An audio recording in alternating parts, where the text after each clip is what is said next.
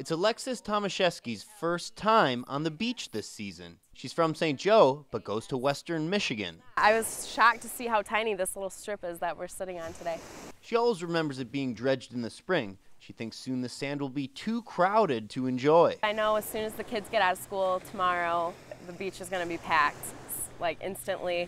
The Army Corps of Engineers oversees the process, and this year's St. Joseph Harbor is one of the last on the list. The state of Michigan has a no dredging allowed period, and it started the 1st of May and goes all the way through the 15th of July. And therefore, our contractor won't be into the harbor this year until the middle of July to accomplish the dredging. Now, for those of you that don't know what dredging is, that's when hydraulic pumps move sediment from between the pier heads for commercial boating and move it onto the beach.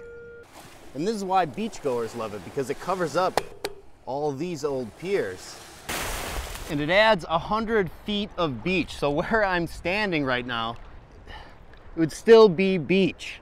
If it's not done before May 1st, the state bans it because that's when fish spawn in Lake Michigan. But once that's done, St. Joe is the first on the list. Our contractors completed their other obligations across the Great Lakes, and they'll be headed down there first thing. For Tomaszewski, that means by the time it's done in early August. When they do finally do it, the beach is filled with tubes and stuff, so it's interesting they haven't done it yet. It'll be near the end of beach season.